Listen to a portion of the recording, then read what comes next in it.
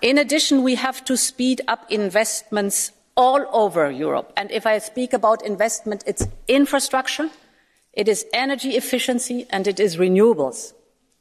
And this brings me to REPowerEU.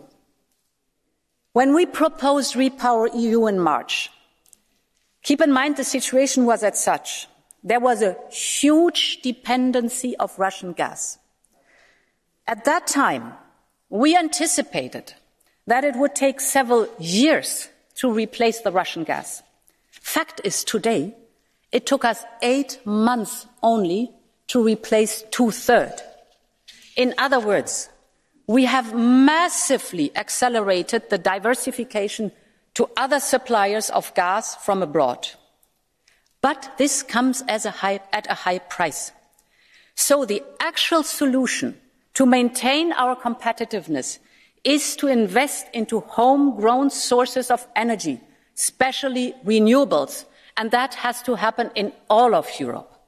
However, only member states with sufficient fiscal space can undertake these critical investments. So this will inevitably unlevel the playing field of our single market. And therefore, we do not only need REPowerEU now, so we have to accelerate it, but we have to boost it.